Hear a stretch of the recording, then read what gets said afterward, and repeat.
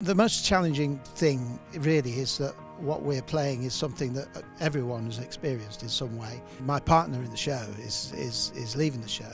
Is it inoperable? Unfortunately, yeah. Yeah, mine too. How long have you got? We don't know exactly. It's not the big car chase, it's not the rovers burning down, it's none of that stuff. It's more sort of everyday, but because of that it's actually quite devastating and difficult to deal with. You may find it upsetting. Talking to you and my friends really helps me get through this, but part of me wants to talk to people who are going through it too. I want to hear how they cope. Hayley is so representative of what great, iconic Corrie characters are all about. I mean, she says it all. Julie's going to be in my life, but it will be very sad that Hayley isn't. I vividly remember the confession to Roy. So in a small amount of time, she has become historical.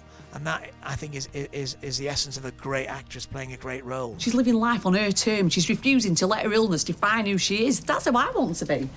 She didn't make you cringe? She made me realise that I don't have to change who I am.